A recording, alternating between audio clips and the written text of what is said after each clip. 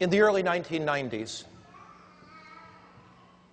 one of the most horrible events in the history of the world occurred: the genocide in Rwanda. In that genocide, Hutus battling against Tutsis, 1 million people were killed in less than 9 months. When the genocide began, there were 380,000 Adventists, Seventh-day Adventists, in Rwanda. When it ended, 100,000 were dead. In 6 months, 100,000 Adventists were slain, not because they were Adventists, but because they were part of the minority tribe. In recent years, I've traveled to Rwanda on a number of occasions, speaking in large stadiums.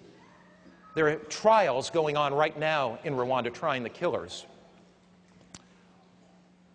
As we traveled there, I talked to my host, the union president, Eman Rutalinga, and I said, "Pastor Rutalinga, did anybody that you know die in the genocide?"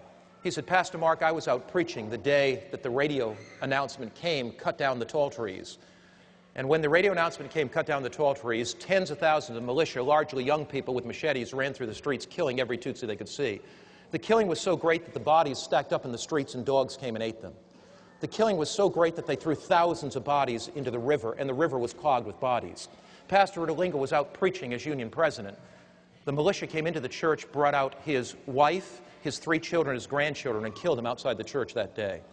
I talked to the conference president. "Did you lose anybody?" He said, "Yes, I did." I said, "Who did you lose?" He said, "I lost my wife, my 7 children." I talked to my driver. "Did you lose anybody?" "Yeah, I lost 47 members of my family. I'm the only one that survived."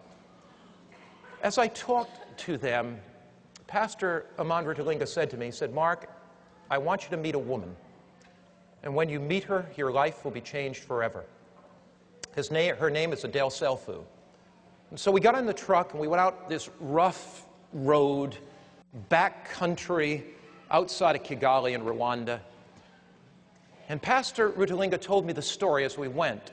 This woman had been with her husband when the killers came, and she held his hand as they put a machete and split his head open, and as they hit him in the neck and they murdered him. She was there. And Pastor Eman Rutalinga said, "Mark, I believe she will tell you the story."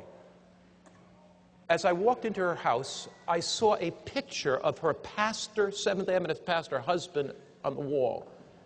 And in respect, I simply walked over and stood and looked at the picture. And I thought about what it would be like if I were holding my wife's hand and somebody ran to me, and the horror that she would go through as they split my head open with a machete. As we sat down, we made small talk for a while, and Mrs. Selfu came in the room. And I broached the subject very carefully. I said, "Sister Selfu, I understand you were with your husband when the militia hacked him to death. It may be very difficult to talk about it, but would you like to share it with me?" She began to cry, and she said, "Pastor, I'll share it."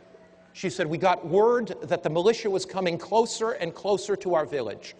We fled with 45 others to a Catholic church in the basement. We thought it would be a hiding place and they may go by the church. As we were in the basement, the militia came in with machetes. They began to hack and hack and hack. Actually, there were 60 people in the room. 45 were killed immediately." She said, "I held my husband's hand and somebody came and just hit him with a machete, and the blood from his head splat all over me. She said, it was horrible, Pastor. And then the person took the machete and hit me in the head." She pulled back her beautiful black hair, and I saw a scar that began here and went down the center of her head. She said, "Pastor, they then hit me in my wrist, trying to chop off my wrist." She held up her wrist. It was just flapping around. She said, "Pastor, then they hit me on the shoulder." And she pulled down her dress a little bit, and I saw the scar on her shoulder. She said, "They left me for dead. And my body lay among the dead bodies for 3 days. At the end of 3 days, the militia had moved on. So, she said, villagers came to bury the dead. Somebody, before they buried me, felt my pulse, and I still had a pulse. So they took me, I was unconscious. They began to nurse me back. Pastor, I was in and out of hospitals for 3 years.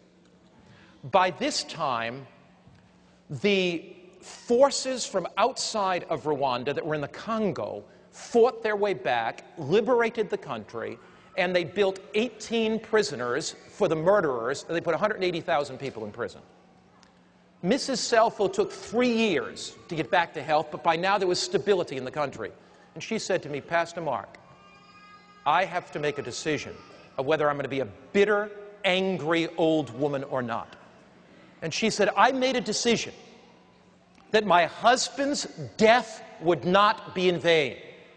I had the assurance beating in my heart that Jesus Christ was coming again, and that the thing that my husband would want would me to go to minister to the killers. So, Pastor, there's a prison not far from this village, and I became the mother of that prison. I would go in and bring blankets into the prison because of the cold nights. I would go in and bring food to the prison. I began studying the Bible with the prisoners. These were killers. One day, Pastor, I was in the prison. A young man fell at my feet, and he began to kiss my feet. And I looked at his face, and he said, do you remember me? And she said, I wish I could get that face out of my mind. It was the young man in his early 20s that took the machete and chopped my husband's head in half. It was the young man. I never knew he was in that prison. I never thought that I would see him again. It was the young man that took the machete and put the scar in my head and gave me such pain. And he said, would you forgive me? And she said, I picked him up and I hugged him and I said, I will forgive you. Pastor, I studied the Bible with him for 6 months. Pastor, he stood up before the whole prison, and we assembled all the prisoners in the prison yard the day of his baptism, and he confessed his sin. Pastor, we baptized him. Now, Pastor, he got amnesty after a few years and was let out of the prison. But here's the problem. His father and mother were killed in the genocide. He had no place to live. Pastor, I adopted him as my son. Would you like to meet him? My heart was beating.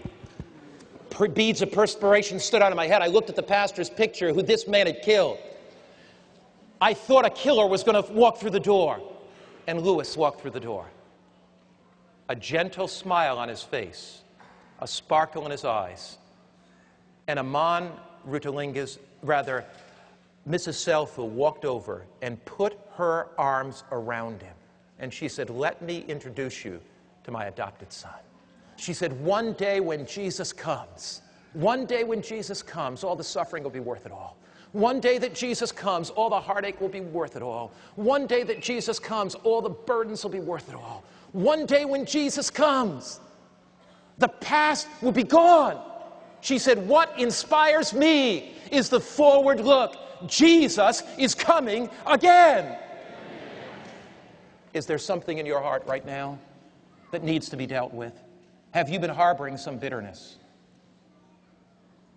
Is there some sin secretly in your life? If God can transform Adele Selfo, if God can take that woman and take any bitterness, any anger out of her heart, God can do miracles in your life. The backward look leads you to the cross and forgiveness. The upward look leads you to receive the power of the living Christ in His care. The forward look leads you to put aside anything that would keep you from being ready for the coming of Jesus. There is nothing worth clinging to. As we bow our heads to pray, is there somebody here today that you just want to lift your hand and say, Lord, I need the forgiveness. I need the forgiveness that you only can give. Lord, I need that forgiveness. I need that freedom from guilt. Lord, I have kind of let my religious experience slip